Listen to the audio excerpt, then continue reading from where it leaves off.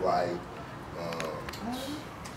The list goes on. I mean, Avengers, you know, individual heroes, you know, the Inhumans. Black Bolt is like one of my favorite characters. But the Hulk is #1 for me. Why the Hulk? I mean, since a kid watching, you know, Bill Bixby and Lou Ferrigno, just got hooked, you know, to who the character was, and then also reading the comic book, you know, and seeing that the idea came from Frankenstein, and how, you know, Stan Lee created Hulk from Frankenstein. So I was amazed by that, and I'm a creature feature type of dude.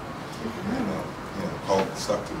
How do you keep up with your comics? Are you doing digital now, or are you still I'm still in these stores, man. I'm in here. I dig for music and records. I dig for comics. Right. Even back issues and some newer issues that I'm interested in now.